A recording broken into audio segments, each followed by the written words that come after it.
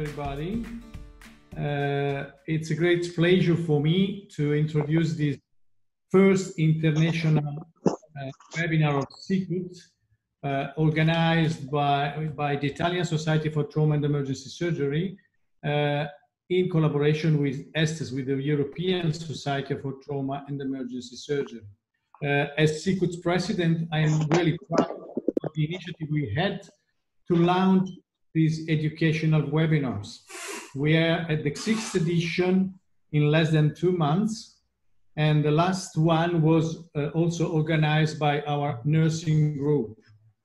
The feedback were very positive, not only because we got a significant number of participants in quite all the editions, ranging from 200 to 300 people, but also in terms of content and scientific level. Thank you to this feedback. We have time by time refined the format of our webinars. This was possible, to be honest, and we have to thank them to the vision of the entire SICUT Executive Board and to the commitment of Alan Biloslavo, Diego Mariani, and Hayato Kurihara, who made an extraordinary effort in the organization of the webinars. Today is the first international webinar announced outside the Italian borders, and we are happy to run this event in collaboration with ESTES.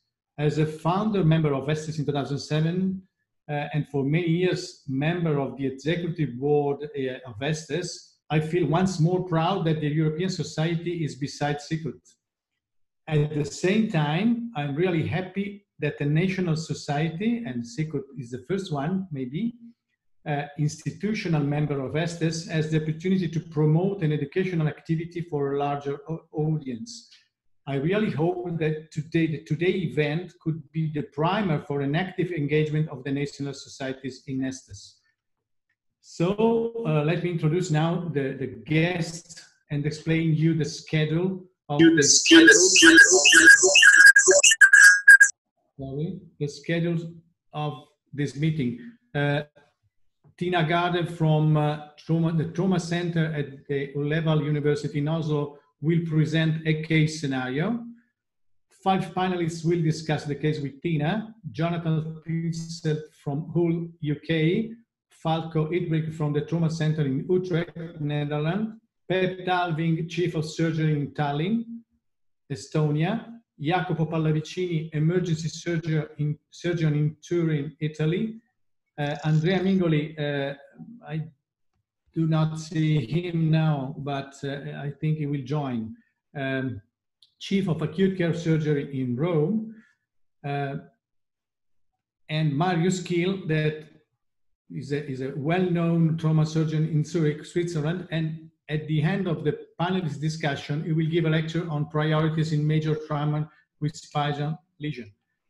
For all the attendees, know that question and answer will be answered during the discussion with the panelists, and for those questions will not be answered directly from them. You will have the possibility to discuss and to have answer at the very end of the meeting after the lecture of Dr. Keel. I think that I would like now to shortly explain to all the loyal and new participants some trick for an effective participation. I asked Hayato Kurihara to share the slide of rules in order to understand how to use this simple and very intuitive tool. Okay, perfect. So as you can read, do not use the chat button on the bottom of the screen. It's only for technical communication, so don't use it. Your attention should go to the question and answer button. Is in the right place. To write, you can write them your question, and you can ask directly to one panelist, or you can open your question to all panelists, and we will try to summarize at the end of the meeting in order to give you the right to get answer from them. Panelists are allowed to reply directly to the question and answers button to attendees. Please mute your mic when you join the webinar. This is not an issue for attendees, but is an issue for panelists. Otherwise, we could have some noises and we can disturb the fluency. If you want to raise your hand, you can raise your hand. Go to the participants button, and then on the right side in the bottom you can find the button, a written raise hand. You can click it, and we know that you want to intervene or to have a comment on what is going on. So thank you very much. I will leave now the mic to Massimo Chiarugi, my friend. He's head of surgery in Pisa, and of emergency surgery in Pisa, and is the incoming president of SICUT. Massimo, go ahead. Thank you, Mauro. Just a few words to say to everybody, welcome. Welcome to this webinar, and to explain how I feel proud to have such top-class guests in the webinar. And I hope this is just one step of a long road that will consent us to share our opinion again in the future. So thank you to everybody.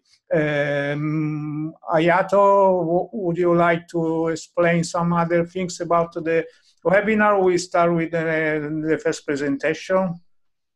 No, I think time is running, and we want to stop at 7 o'clock, maybe a few extra minutes, but we know Marius, Professor Keel will have to leave at 7 o'clock sharp. Yeah. So please, Tina, can you start with the case?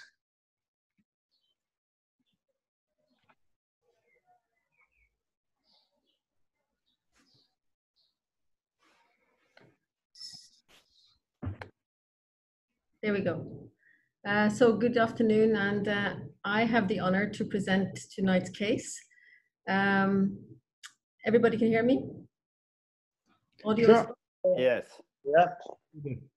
40-year-old man is now you're on call in your hospital, and you get warned by the pre-hospital personnel or the ambulance in where you work that a man is going to be brought to your hospital. He has fallen from a height. What they say is that it's more than 5 meters. We don't know exactly how high it is, and we don't know, it wasn't witnessed. And I don't know if you're all familiar with the missed handover, but a way of condensing the information necessary for the team to know how to plan their assessment and treatment is M for mechanism, I for injuries suspected or diagnosed, S for signs and symptoms, and T for treatment. So injuries, they have already diagnosed or identified an unstable chest, bilateral ankle fractures, and he's complaining of back pain. He is coming across as hemodynamically unstable or compromised. He has a GCS of 12 on scene, and it's falling during transportation. He's cold. This is a load and go with no treatment given, and it's about 12-minute transportation time from scene to your hospital. So do you want to, Hayato, do you want to follow up the first? My first question to you is, how do you prepare? What kind of patient is this? Is this a worrying patient? Is this a patient you want to have a trauma team for? Okay, so just one more rule. We are going with a poll. You have 10 up to 15 seconds to reply. You can answer. So do you wait for the patient in the trauma bay, or do you ask to be called when patient arrives? That's the first question. And the other question is, what is your action while waiting for the patient? That's a multiple choice answer. And if you have a massive transfusion protocol, are you going to activate it or not? Or in your institute, you do not have a massive transfusion protocol. So when we will reach at least 65% of people, we will stop the poll. So 30 people already replied, 22%.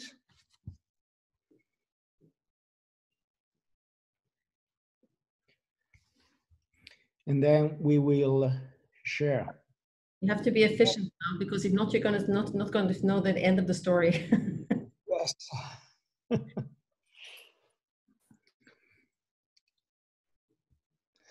So during the poll, just a little advice to avoid to waste time. Please answer very rapidly.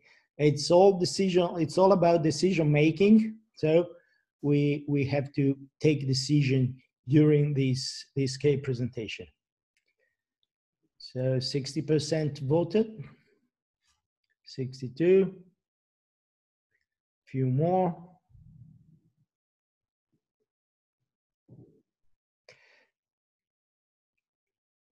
Okay, I think we can share the results. So we see that can you see the results? Yeah, we can see the results. Some people, they just ask to be called when the patient arrives. Most of the people will be in the trauma bay. And regarding your action, good answer regarding communication. Few people are checking room temperature. Tina, yeah, you can come. I just want to comment a little bit. Obviously, I mean, the first one, I'm really happy that you're all worried and we all want to be there. That is basis for trauma assessment, to be there as early as possible. The next one is to communicate to trauma team members injury possibilities. I think the reason why people choose that, I think that's extremely important to plan for your team. I assume that the temperature of the trauma bay is high already, and that is why people is not choosing that. Your temperature in your trauma bay should be as high as it's possible to put the temperature. Then I think the last, and then the same thing for the last question. So getting prepared with pelvic binary resuscitation. So be prepared for everything. And I think that's what should be communicated to the team as well, is that this patient is troubled and we need to be ready for the worst possible. Nothing is worse than fall from height. Maybe even if it says more than 5 meters, could be 5 meters, but that could also be 15. And then this activation of massive transfusion protocol. Really happy that most actually want to do that. I'm aware that there are different routines and protocols. But I think in this kind of patient, you want to be. It's better to be safe than sorry. It's better to have the possibility and have the products there. And he is going to need transfusion, I promise you. Okay. Okay, stop sharing. You can go ahead. So this guy arrives. He has a clear airway. He's a neck collar. Trachea is midline. Air entry equal on his B, and he is saturating 80%. Respiratory rate is 12. He is cold, not clammy. His blood pressure is 99 over 74.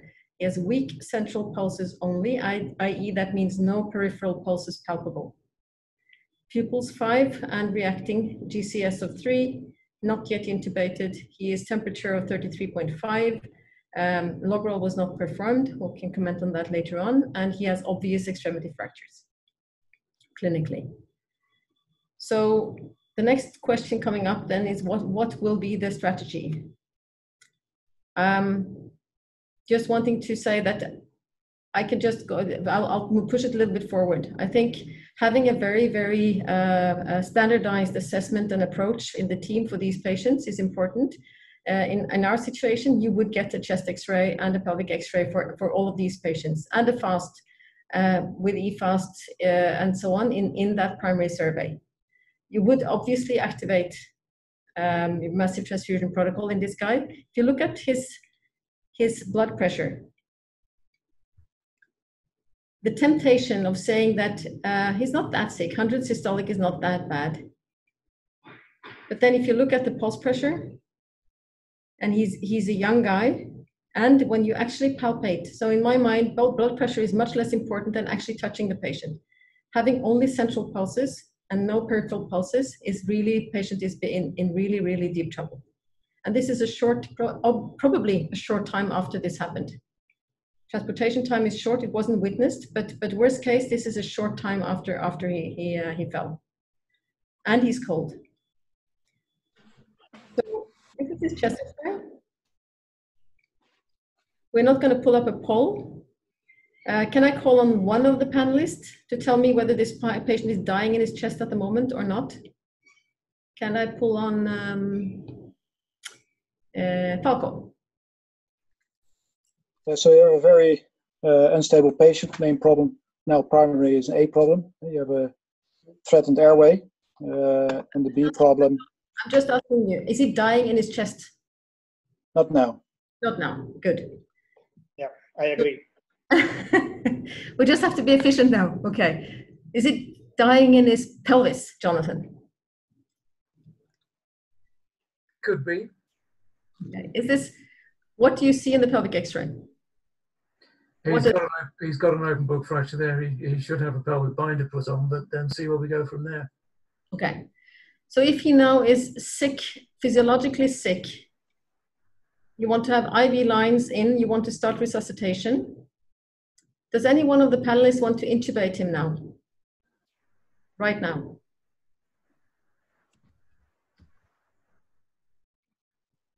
Nobody says it. Well, his GCS is 3. Yeah.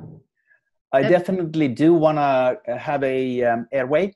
Nevertheless, while intubating him, he will fall in pressure further. He may do that, but certainly he needs a fixed. Yep. So you want, so I think one of you was mentioning also pelvic binder. He obviously needs a pelvic binder on. You want to have his, he definitely will have his airway, but you have to be worried about this guy's circulation before intubating him, because he will deteriorate if you intubate him right now without having resuscitated him first. And he came without an IV line, so he will need some access very, very quickly. Pelvic binder helped a little bit. Close the book. Okay. So he was intubated. IV access was very difficult. They struggled with getting IV access. His GCS was 3, so he was intubated, and guess what happens? I think it was already mentioned by Peep. He goes into cardiac arrest. Now what? Shall we go with the poll now? Yeah, we can do that. What would you guys do? 10 seconds to reply, to answer to the poll.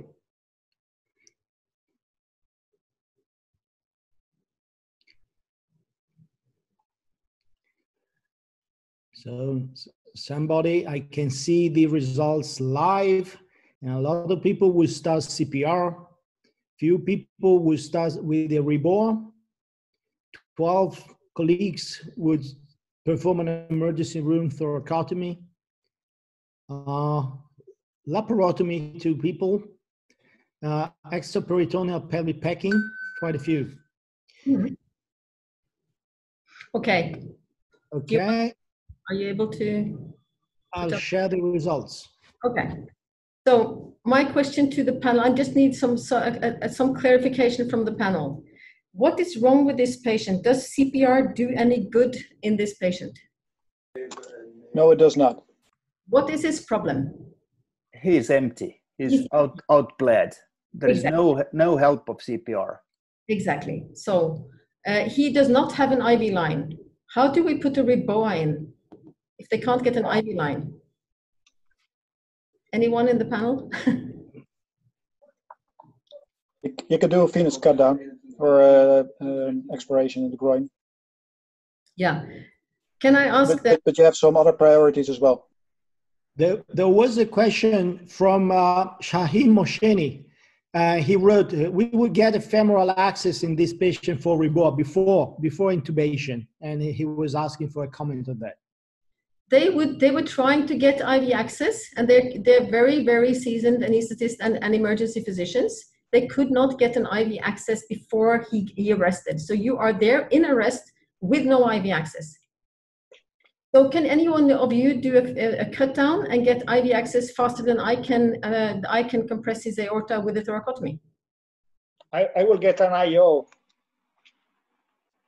But the heart doesn't work. The heart doesn't beat anymore.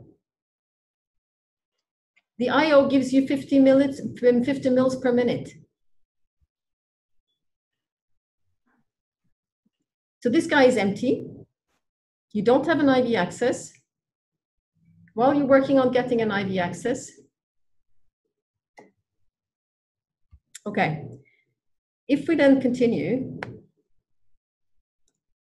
he got an emergency room thoracotomy while they were getting an IV access, and they got the IV access during that time. They got an IV access and could start filling him up, a high caliber IV access in the subclavian. Okay. The other thing about femoral lines in a bad pelvic fracture is that it's not very good to have a sort of lower IV access. You don't know where that blood is ending up. So he had emergency room thoracotomy. He was filled up and he got his heart starting again. Young guy, strong guy, and witness arrest. So now what? They got back his blood pressure, his blood gas. No big surprises. I think we knew that. I mean, any blood gas in this guy would be bad. But it's always nice to have a first blood gas to see where the trend goes when you start resuscitation. So now he has his heart beating and you're in there. His aorta is compressed. Heart starts beating again, filling up. Now what? What kind of resuscitation would you go for? And now you can put up the next poll, I think, Hayato. Yeah, it is. So what's your resuscitation strategy? Regarding the trauma-induced coagulopathy correction, what is your strategy?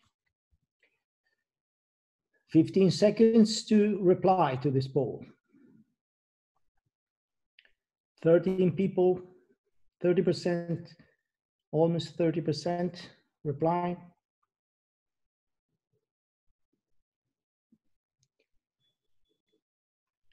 Just remember that the poll is completely anonymous. I didn't declare that, so just reply. Okay, we reached almost 70% of answer. I'm sharing the results. Okay, so that means most of you want to give him blood products, one way or the other. I mean, we could have put up fresh whole blood as well. The point is you wanted a balanced transfusion and as little crystalloids as possible. And this guy, he has bled out his blood volume. He doesn't need water back. He needs blood products. Obviously, if you're able to have it available. And again, back to actually activating massive transfusion protocol before the patient arrives would be good. Regarding trauma-induced coagulopathy, I think, so goal-directed therapy, yes, that means could be tranexamic acid, could be fibrinogen concentrate, depending on how you monitor, and I'll come back to that. And then fibrinogen concentrate, that depends on where you are also, whether that or cryo would have been another possibility in order to give more concentrated fibrinogen. Because we'll have to assume that this guy has a really low fibrinogen. He has a really, really bad, because of bad blunt injury, he has a really low fibrinogen. We know that beforehand.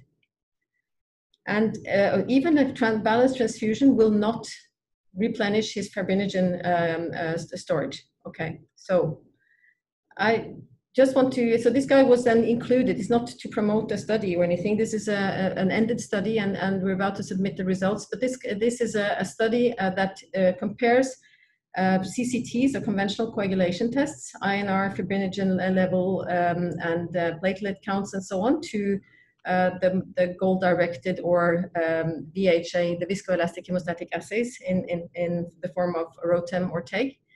This guy was then included in the TEG arm. And we had sort of trauma developed a specific treatment therapy, treatment algorithms for this study. where you have specific indications for fibrinogen, for extra platelets, for extra plasma, and extra tranexamic acid based on the results, in addition to 1:1:1, plus tranexamic acid. So he got tranexamic acid no matter what because of clinical indication. And the CCT arm would have been the same, but with no extra additional indication for tranexamic acid, because the CCTs cannot tell you that you have that they don't tell you anything about fibrinolysis, hyperfibrinolysis. So this guy first tagged trace. Do we have one comment from any of the panelists? A volunteer? Is that a normal trace? And what's your biggest worry?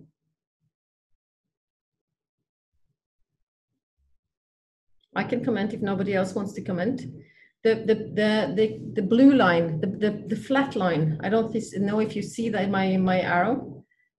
This line is completely flat, and that reflects, this is a normal value of the fibrinogen level. It should be 15 to 32 millimeter high, and it's 2.3 millimeter high. So it's completely empty of fibrinogen.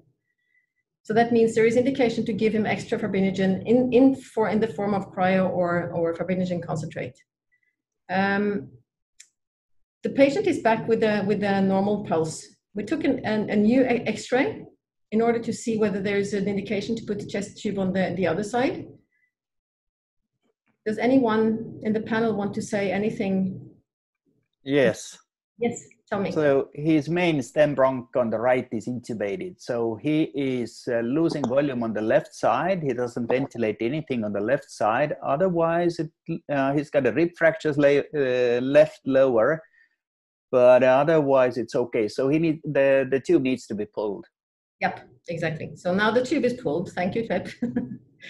The other thing is that he's obviously been operated. So his chest is open on the left side, and that's why it looks like that on the left side. So the tube is pulled back, and the point is, in a stressful situation, tubes can be misplaced or displace themselves. Now what? Do we have concern on the widened mediastinum and the proximal? Say again? The widened mediastinum on the proximal part? It looks normal from the open chest. There is nothing, it looks completely normal when you're inside the chest on the left side. He has a big thoracotomy on the left side, and it looks completely normal on that side. So no big worry at the moment. I think this is because it's with an open chest, basically. Okay, now what? Do you want to take him to CT, to the OR, or to the angio lab? I would just say that the photo you see is because we do in the middle of the photo, this is the trauma bay with 3 beds. The CT scan is here, and the angio, the hybrid operating room is here. So you can do angio and operating in the same. That is not always the case. So if you have to choose one of them, unless you have that possibility. Can I ask a question, Tina? Do we have a possibility to do eFast? You can do eFast. And do we find free fluid in the abdomen? Again, we said the fast was done. There is blood in the abdomen. But would it make a difference? What would be different if it wasn't? If you couldn't see any blood in the abdomen? The patient now has about aorta compressed, has a pulse, a heart that's beating. He's got now 5 units of plasma and 4 units of red blood cells, starting to give fibrinogen. Does it matter whether he has a positive or a negative fast? Yeah, sort of, because you still can have a problem in the pelvis, which is unaccounted for. It's the question whether you should go to angio or laparotomy. Well, I would say that this guy is sick as a dog, and go to angio. That takes quite a long time to do his angiography of the pelvis. You haven't even relieved the aorta yet. So we can share the poll. Yeah. The result of the poll is almost half of the attendees, at least of people who replied, would go to OR.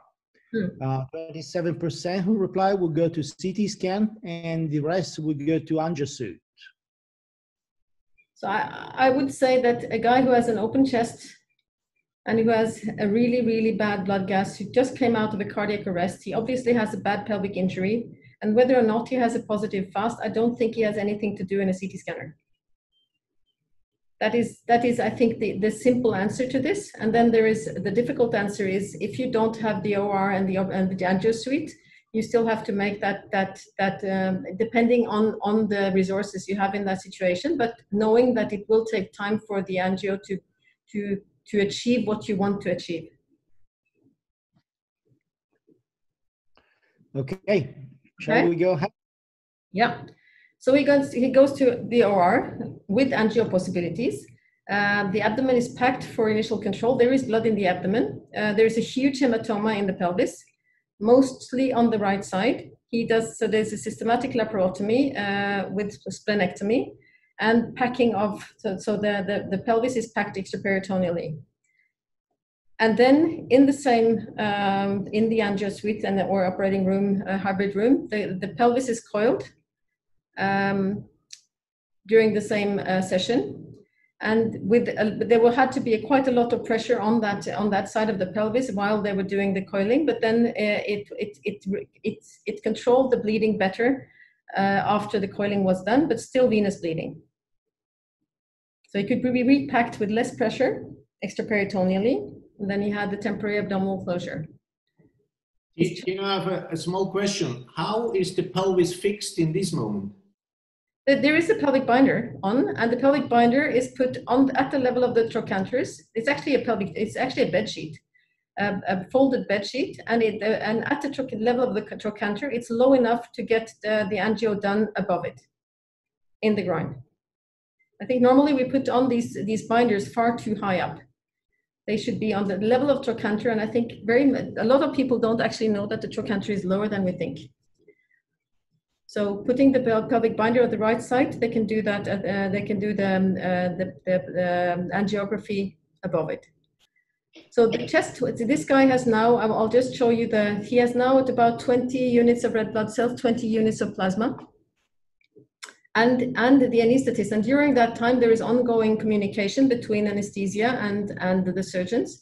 And he is now normalizing. His physiology, they can turn down the drips and so on. The chest is closed with the intercostal drain. And then in order to be sure, the intercostal drain was put in on the right side. There was suspicion of there being something on the right side as well. His new take, after those 20 units of red blood cells and plasma and so on and so forth, was better. I think you can see that the fibrinogen level is coming up, not normal yet, but still coming up. And that also pulls with it that the normal, that the maximum amplitude of the main tag trace is also normalizing. Okay, so his pH is now 7.07. His lactate is down to 18.4. His hemoglobin is 10.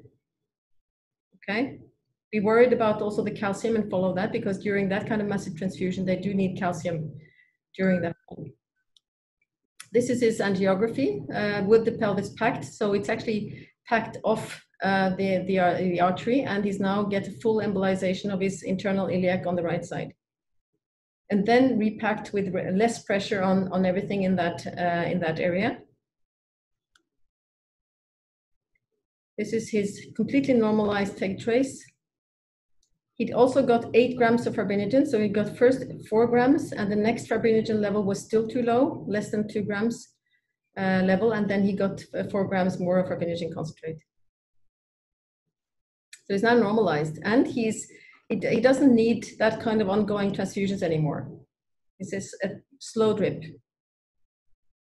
And temperature is coming up because all the transfusions are given on a level 1 warmer. Just showing you also that I think instead of using very expensive vac systems, I think normal wound vac combined with a homemade internal vac component, much cheaper for everyone. It's doable, and it's still easy to maintain pressure and vacuum with using a normal simple wound sponge. So now, do you want him to CT or ICU? He's still not normal. You saw his blood gas. Do you want to pull up the poll? Hayato? Sure, I'm coming. Do you want to have a comment from panel? Do you guys want to take him to the CTs or to ICU now? 10 seconds. I think he needs a CT scan because his GCS was 3. He may have a fatal head injury. So he needs a CT scan, and he looks pretty okay on the viscoelastogram. Body temperature is coming up. I think he needs a CT scan. And I think the point, are you there, Hayato, with the end of the poll? Or you have to wait more? Yes, okay, I'm sharing the poll. Everybody agrees with that? Anyone on the panel don't agree with it? I think the point is that we need to know that we can actually warm the patient and follow the patient with the team in the CT scanner as well. So we can actually continue resuscitation passing by the CT scanner. And I agree with Pep. We need to know more about his other injuries, the ones we don't know. Can you close the poll? Sure. So his CT scan shows a small subdural, very small on the right side, maybe diffuse axonal injury. That's not a CT scan diagnosis, but there was something that they were worried about. Bilateral hemopneumothorax, multiple rib fractures, sternum fracture, a shearing fracture of the pelvis, as we knew, L1 split fracture, L2 burst fracture. We have to be worried about the spine when the patient has fallen from a height. And then multiple left upper extremity fractures and bilateral calcaneal complex fracture, as is not that unusual with that kind of fall. So huge energy. Okay. So quite a few questions, and I'll just go through them before you put up the poll. So the question for team and for dedicated trauma service is, when do we declare that the patient is not bleeding anymore? Until when do we continue giving blood products? Do we start giving water now? The patient has a lot of potential bleeding sources. Do we want to dilute him, give him more coagulopathy? When do we operate on him definitively? What kind of sequence do we plan for this patient in the OR? When do we start with Fragmin or Clexane or trauma prophylaxis? This guy definitely needs it. He's he's at risk. Do you think this patient will need dialysis? When do we start feeding? What kind of antibiotics? Do we give him extended prophylaxis? Do we give him just short prophylaxis and wait for the infection? And do we immunize? And when do we immunize this patient for splenectomy? I think you can pull up the poll. And here is the poll. Again, you have 15 seconds. That's quite challenging because we have more answer. And we'll just make a few comments on that because I think the rest is also for, so we're now running up to Marius's talk.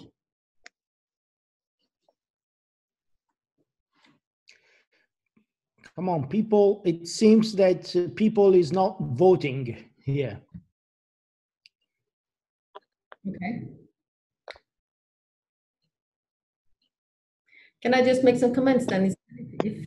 Yeah, sure. Make the comments if you can. So, in my mind, we'll take the discussion afterwards, after the talk of Marius Keel. I think continuing with blood until the patient is actually resuscitated back to normal physiology. So that means using plasma instead of using crystalloids. Even in ICU, until the patient is really you saw his last blood gas. He had a pH of 7.07. He needs still to be resuscitated back to normal. He has a lactate of 18, and that needs blood products. We want his subdural to worsen, and as well, we need his coagulation to be normal. Definitive surgery, I would never go later than so as soon as the patient is resuscitated. With the packed pelvis, I would wait no more than 48 hours. I would go back daytime with the best team and at least one of the surgeons who were there in the first time, ideally. And then the pelvis should be done first. The spine will have to be second. If the patient tolerates it, he can do it in one day. I think this patient had such a bad shock situation that we decided in this patient that the pelvis is taken first and then the patient gets a 1 day rest and then the spine. He's not going to be moved around anyway during that time. Thromboprophylaxis, I would start early, even before unpacking, first 24 hours, if the neurosurgeons allow me to, because with that head injury, I would do it even within the 24 hours. Dialysis, he will probably need it, better early than late. Nutrition, as long as he doesn't have bowel discontinuity, he can start early enteral. Antibiotics, only prophylaxis, and immunization, we would say normally within 1 or 2 weeks, but after the patient is out of the first rounds, but before he leaves ICU. So I will share the results. Just half people replied to our question. Do you want to comment on them? I think they actually agree with what you just said. So that means according to physiology, so resuscitating the patient within 48 hours, I definitely agree. Fixation, yeah, but then I'm worried about not being able to do all of that surgery the first time you take the patient back, and he has to be reassessed during surgery. This is many hours. Also, he will need to be on his prone position to do his spinal surgery. Spine injury as soon as possible, I agree. Definitely. Thromboprophylaxis, agree, but within 24 hours. The only head injury is the only thing that could delay thromboprophylaxis. Dialysis, I think we have to realize that some of these patients need early or benefit from early dialysis, but I think there is no consensus. Enteral nutrition, yes. I would give prophylaxis and wait for the infection. He will get infections. I think we get a lot of resistant bacteria if we give too much of extended prophylaxis. He doesn't have an infection yet. Immunization, yes, as soon as possible. I think that's fine. Okay. And just to say, the pelvic fixation was done after 36 hours on day 2, and then the spinal fixation on day 4. He got pneumonia as expected. He was extubated on day 19 after the last definitive extremity surgery. He was on continuous hemodialysis until day 14, intermittent until the day 21, got psychiatric follow-up, obviously, and going to early rehabilitation day 24. And he's well rehabilitated since then, but with sequelae, obviously. And I think that concludes it. Great, Tina. Thank you very much. I think you close the case. Fantastic. So a very tricky and demanding case.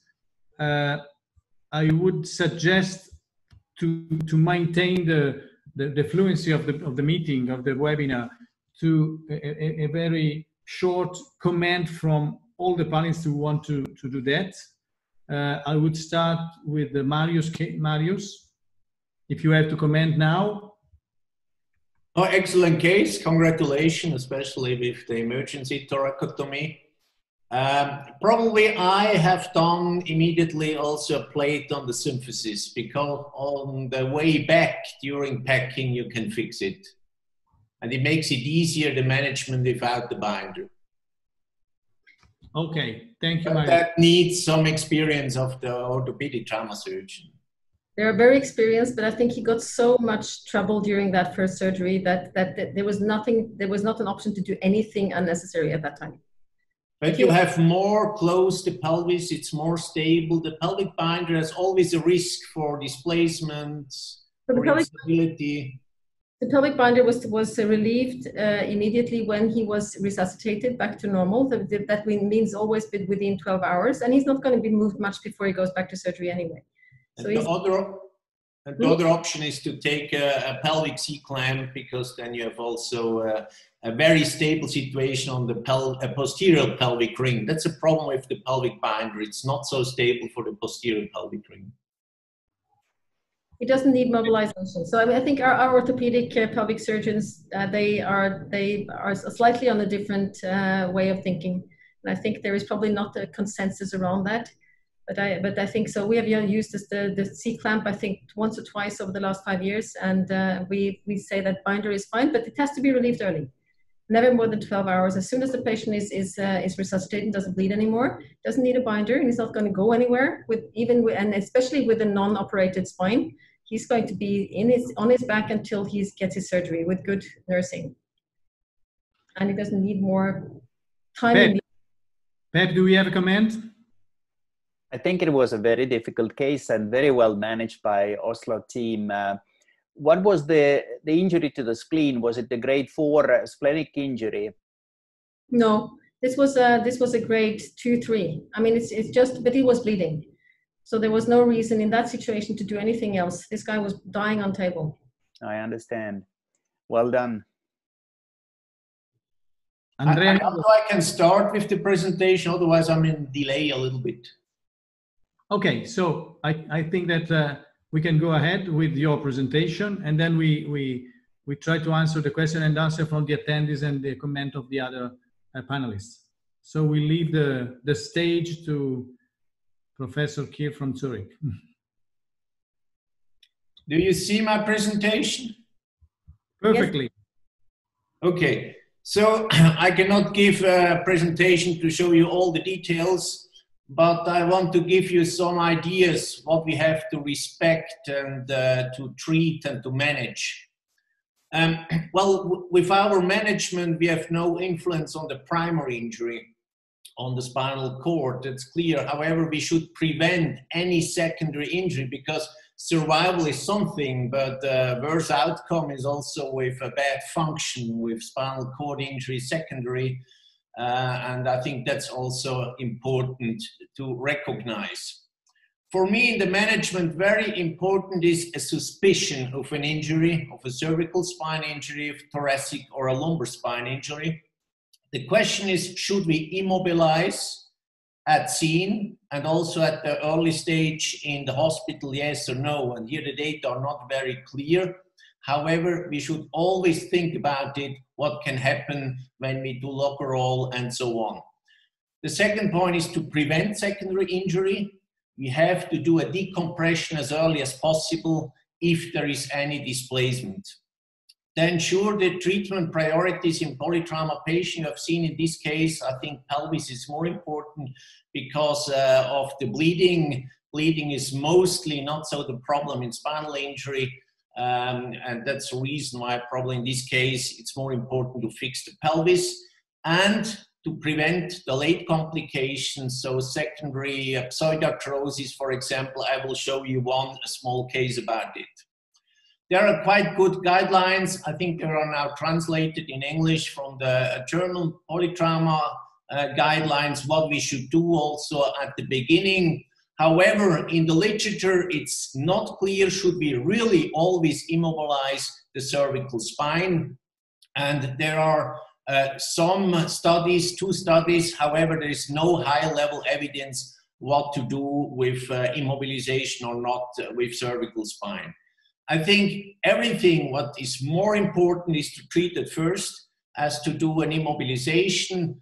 And there are some aspects, I don't want to go into details, but the Norwegian guidelines are quite good. And there are some risk factors to have perhaps a cervical spine injury, consciousness disorder, neurological deficits if the patient is alert, pain in the spine, intoxication, extremity injuries, especially when the mechanism is a fall. However, it's not only rules for the cervical spine, it's also for the thoracic and the lumbar spine. But at the end, the right diagnosis can be only done not only by X-ray, especially by CT scan. For me, important in patient they are alert is you have to ask if there is any neurological disorder and especially some radicular symptoms for a cervical spine. If they cannot move the fingers or the hand, there are a typical sign for any cervical injuries. So suspicion is done by clinical evaluation if the patient is alert. However, at the end is the X-ray for cervical spine, and you see here there are some small signs sometimes for an important or a significant injury. And you must have experience to read this X-ray. It's not always so easy. The CT scan is easier. And you have to check, for example, in cervical spine, not only the vertebral body, you have also to check the position of the facet joint, jumped facet joint, dislocated facet joint. That was a scan of a young hockey player.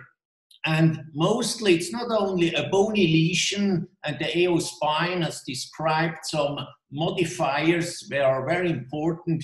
For example, in cervical spine to have a worse outcome, a special critical disc herniation, which can make a central stenosis with a very bad outcome. And in this hockey player, you see here now the injury through the facet joint and the central stenosis, and he had an incomplete tetraplegia, and then immediately an fixation should be done with disc resection, and you can do mostly from the front, and here after 6 months, and he's playing again hockey.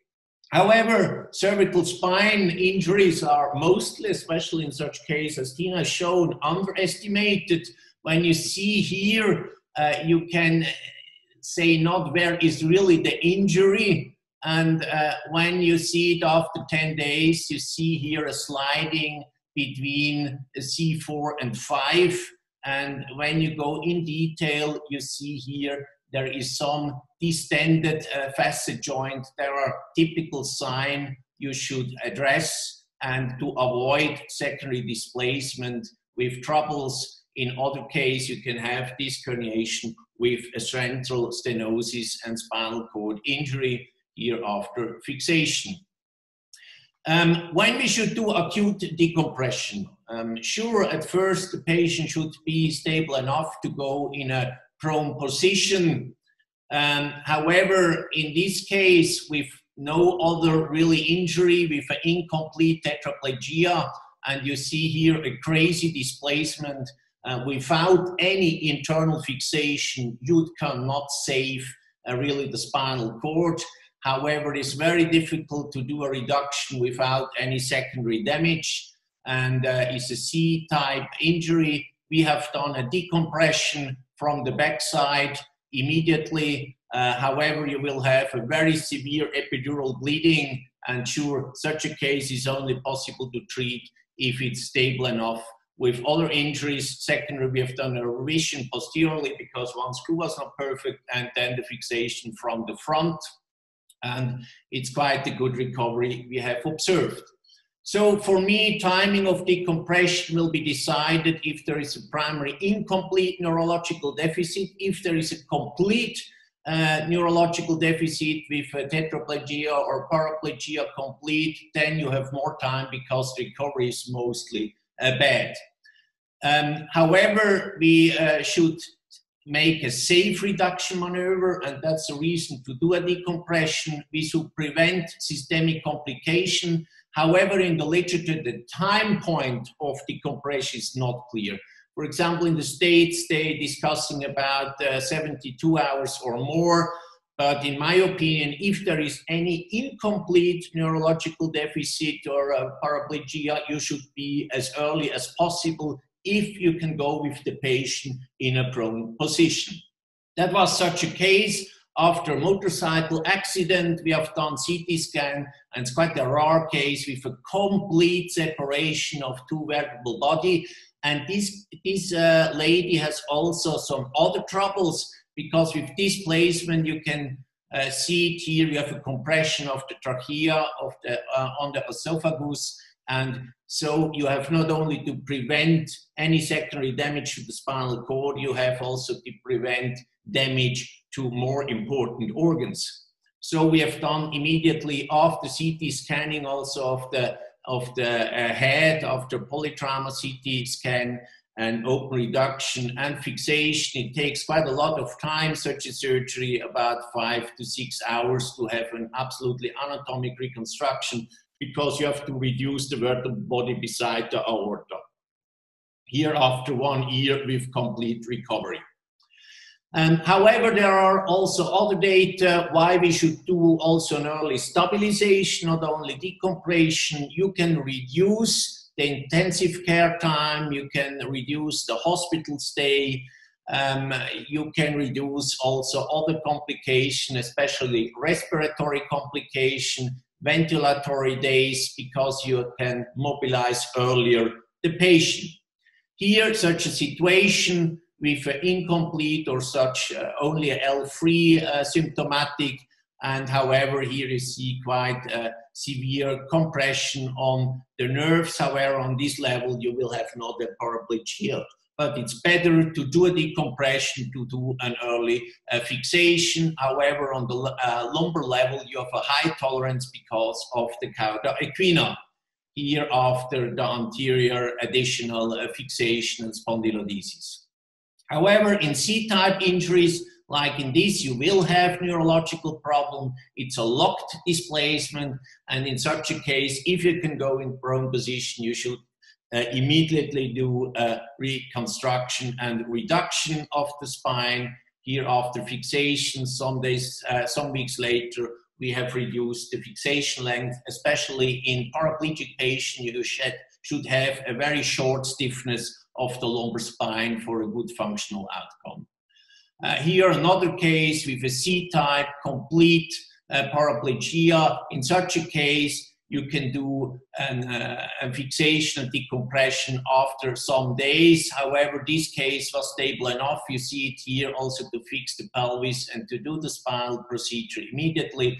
But in a case as Tina has shown, you should wait some days because the bleeding is quite severe and the recovery mostly is not perfect.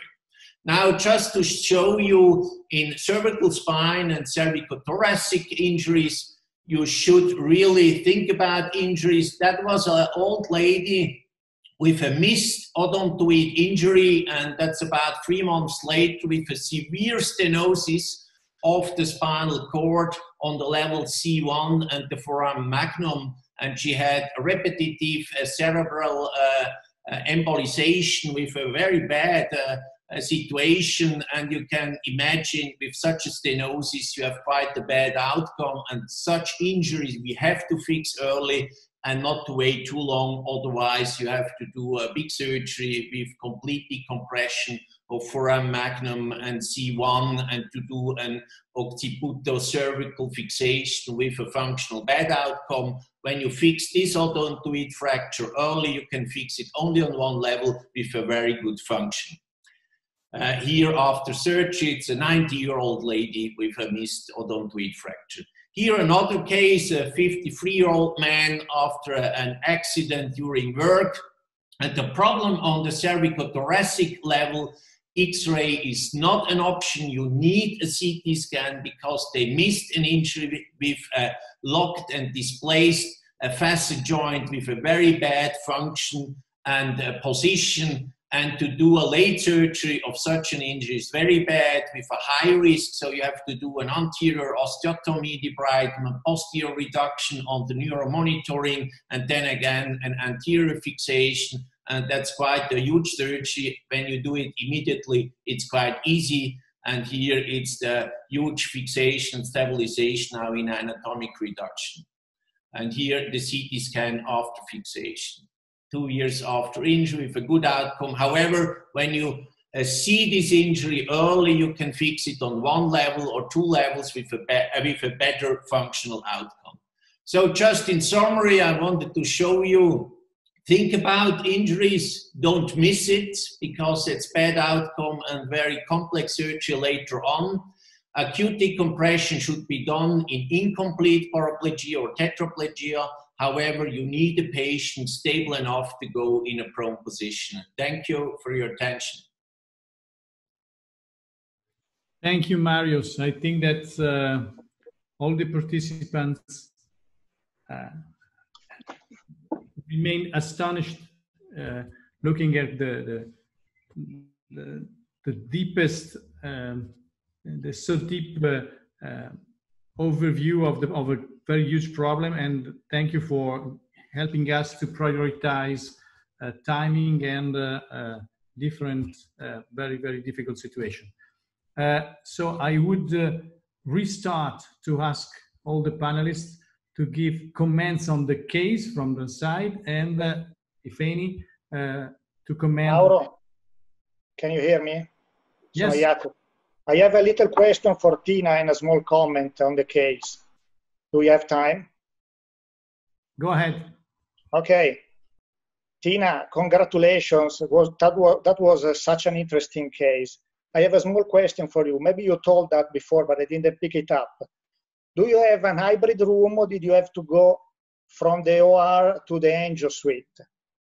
This is the question. And my comment is that probably we would have put an external fixator or a C-clamp at the very end of the index laparotomy. Yeah, so our pelvic surgeons are part of the trauma team as well. And so we have a shared protocol based on their experience over the last 20 years. It's a little bit different strategy than what you do. I know it's different in different parts of the world. We do have a hybrid operating room, and it's trauma only in the emergency department. That is the last 5 years. We got it in 2014 after a big struggle. Because when someone asks me how many patients I actually save by having that in the same room, maybe 2 or 3 patients per year make a huge difference. Before that, we had to go 300 meters to the angio suite to get the patient and to choose whether to go to the OR or the hybrid room. So we're very happy for those few patients. This was one of them. Okay. So just to say goodbye, thank you. So you left the pelvic binder until definitive operation? No. We never leave the pelvic binder longer than until the patient stops bleeding and is resuscitated physiologically. Then we take the binder off in the ICU, and we have very early fixation with the orthopedic surgeons, never later than 48 hours, but the pelvic binder comes off after less than 12 hours mostly. We're not leaving on a pelvic binder for 48 hours, never. Okay. Yeah, there is evidence that pelvic packing doesn't increase the risk of infection after internal fixation. I didn't get the last question, or last comment. Jacopo, could you repeat? The question was, there is much concern about internal fixation after pelvic packing, but recent evidence showed that there is no risk of increased infection rate after packing. Yeah, so I think this guy, he told us what he needed. Basically, that patient was dying. There was no way he could have had the bleeding stop without the packing. He needed packing and angioembolization. He did not tolerate more surgery on that first take. He stayed with his binder for 12 hours. He came back to surgery after 1.5 days. He did not get an infection in his pelvis. It was a closed wound. I mean, open pelvic fractures, yes, but in that situation, we don't see that very often. Yeah, I agree. Okay, I would ask Andrea Mingoli and Massimo Chiarugi if they want to comment or to pose some questions. Andrea is not. I'd better leave room to the panelists. Okay. Or to attendees, if there are some attendees who would like to raise a question. I don't know. Sure. At the moment, I am a little bit timid, so a few questions on the question and answer button. Maybe Falco, would you like to comment? Yeah, if I give one comment. A very nice case presentation, Tina. Thank you very much. And I think this also in combination with the presentation of Marius Keel highlights the need to be involved in the ICU, as you frequently say.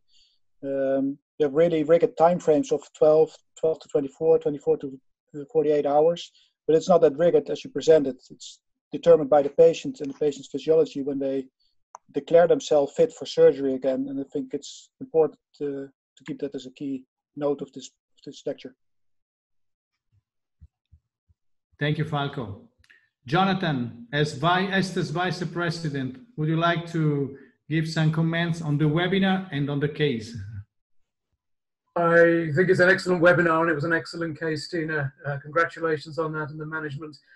And when you think about it, the injury that was really life-threatening for that patient could have been far, far worse.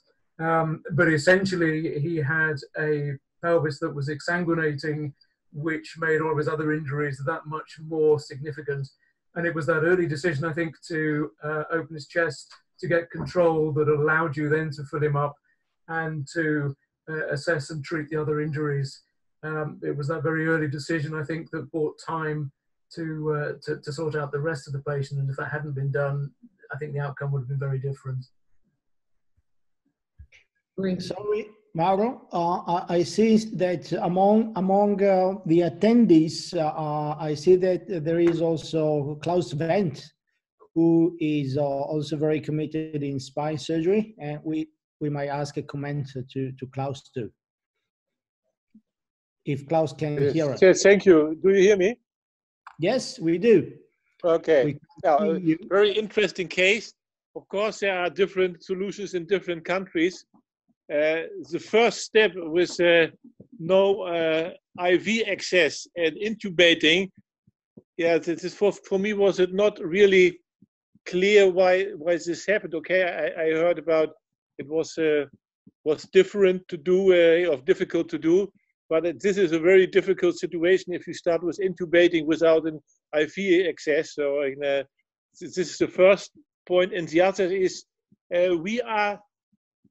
the discussion about going to the CT scan or directly to the OR. It depends on where the CT scan is. If the CT scan is in the resuscitation room, but that depends on what is your infrastructure. And we should, for the rest, it's perfect,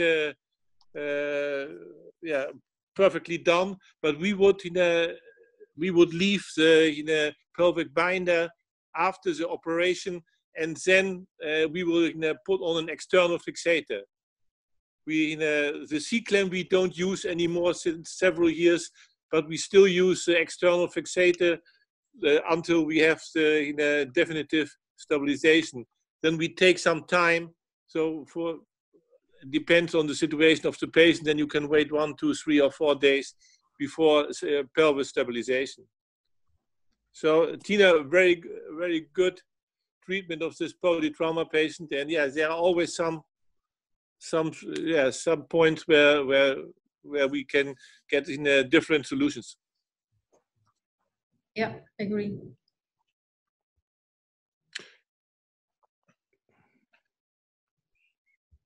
Okay, I think that is 7:10. Quite in time, and if there are no more questions from the attendees or someone who raised hand, I think that we could close our webinar. Hayato, if you want to add something or some things to say, maybe one is that you will receive a questionnaire on about your feelings when you close your connector. So we ask you to answer in order to help us to improve next webinar. Okay. So we are working, as some of you already know, we are working with ESTES, trying to expand this new way of communication. It will not compensate the Oslo Congress, and I just would remind all the attendees that we will have our Oslo Congress next year, same date. So mark your calendar regarding this issue. And if you are happy with it, please, if you're happy with the webinar, just spread the voice when you receive an email or a WhatsApp. It's quite intuitive, and feel free to forward the message to your friends and colleagues, residents, and young surgeons. We need young surgeons. We need also, it's also open to medical students. Some medical students are taking their decision regarding their future. So please feel free to spread and share the voice. Thank you for attending. Yeah. Massimo, would you like to tell something about, or to say something about SICUT from the Yes, SICUT? again, I wish to thank everybody. I appreciated very much the presentation of Tina and the lecture of Dr. Keel. As I say before, this should be the first step needed to keep in touch, because it's important to share experience, especially in an ever-changing field like trauma and acute care surgery. So thank you to everybody again, and I hope to see you in the next webinar, international webinar. Thank you, Massimo. I think that if Hayato allow me, I would close, and from the Italian point of view, so from the SICUT point of view, I can say that we will go ahead. We will probably come back to Italian because as main language, because obviously it's more demanding to attend an international meeting. But anyway, we will go ahead, and in the next 2 weeks, of our first virtual Congress in Italy, and we will go ahead again with this format, educational format. So thank you very much to all, and to all the guests. Give us this opportunity to share knowledge and experiences. Thank you again.